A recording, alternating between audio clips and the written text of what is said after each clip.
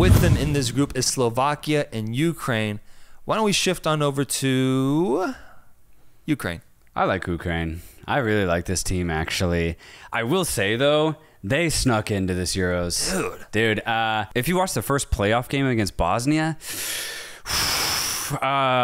Bosnia should have won that game. Like, straight up. They were the better team for most of the entire match. If it wasn't for the great Bosnian squad implosion that happened in the 80th minute in that match, Ukraine would not be here.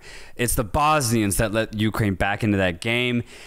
But Ukraine had a really good showing against Iceland, right? So that's where I think they ultimately deserved it, by getting that final playoff match against Iceland, beating them pretty handily. And Iceland were good in that match too. So overall, I'm really excited that Ukraine have been able to make it to this tournament, because at their best, they play some really silky football, man. They have some excellent midfielders who are really good on the ball.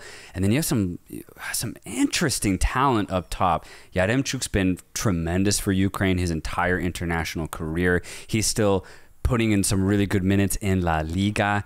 And then, of course, you have Mykhailo Mudryk, who, for as much shtick as he's gotten this season at Chelsea, he's a different dude at Ukraine, man. He's completely different. He's given a lot more free reign to roam, and he gets the ball a lot with this Ukraine side. So if you're a Mykhailo Mudryk fan specifically, watch Ukraine, because every other minute, Mudryk is touching the ball. It's actually fascinating to watch. But the reason why I think that works so well is because Mudryk is the type of guy that just needs reps. Yeah. Give him the ball, let him dribble. Usage. Yeah, usage. High usage. Let him dribble like 20 times, and he'll get past 3 times. And when he gets past those 3 times, it's deadly. So I think the more Mudryk just gets the ball, the more chances you give him, the actual more creation that generates for the Ukrainian offense. So I really like this Ukrainian team overall. And just in general, I mean, Sigankov on the other side, who's been fantastic for Girona. If you don't play Yaremchuk, you can play Dovbyk, who was the La Liga top goal scorer, by the way. So there's a lot of really good weapons that the Ukrainians have at their disposal, and I think they'll be able to use a lot of that here in the Euros. Yeah, they got good players in every sector of the pitch. Up front, the front three I think is really nice. Mudryk, Dovbyk, and Sigankov, and then behind them, Sudakov I think is really, really good. Sudakov's good. Sudakov's good, bro, from what I'm seeing. Midfield, you got the Zinchenko presence in the midfield playing for Arsenal. In the back, you have Premier League talent Mikalenko playing for Everton, and then the one and only Andriy Lunin, who guided Real Madrid from the goalkeeping position to the UEFA Champions League final. The team is really good. One comment on the whole Euros qualification process that got crazy for them. When I was doing my research, and I'm going to sound Ukrainian saying this, a lot of Ukrainian folks claim that they should have gotten through automatically on a penalty that should have been given on Mykhailo Mudryk in that last match against Italy, where they ended up tying 0-0. If they get that penalty call and they score, they don't put themselves in that shoddy position of, you know, going through a rigorous playoff system. So I will say that to support the Ukrainians in their efforts here. And I'll even double down on it because, bro, they didn't play a single game at home.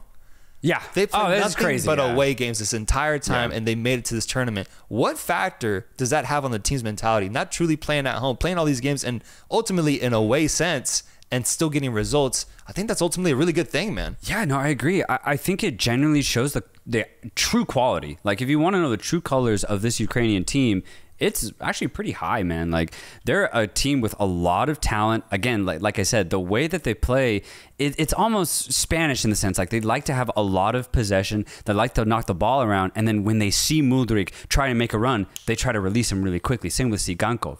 So Ukraine possess some really cool players that can play some really good football. I like Ukraine. My only worry, right, is they played England. They had Italy in their European qualification group. Pretty tough, honestly. And I think it's even more of a merit that they're able to qualify, right? Because they were right behind Italy. Right behind them. But they couldn't beat them, you know? And I think those are 2 good tests. They had 4 tries to England, to Italy. They did tie them twice, but they could not beat them. So I think there is definitely a limitation on how high this Ukrainian team can punch. But hey, they've proven that they can at least play up to Europe's best. I just think that starting in the round of 16, if you have to play against a good team, and then another good team in the quarters, and then another good, like, I think it's going to really stack up the pressure on this Ukrainian side. The max I have this Ukrainian team reaching probably is round of 16. But if they get a favorable draw, I could see them in the quarters. So do they fall under the dark horse label, yes or no? Because do they have that ability to potentially surprise a top team?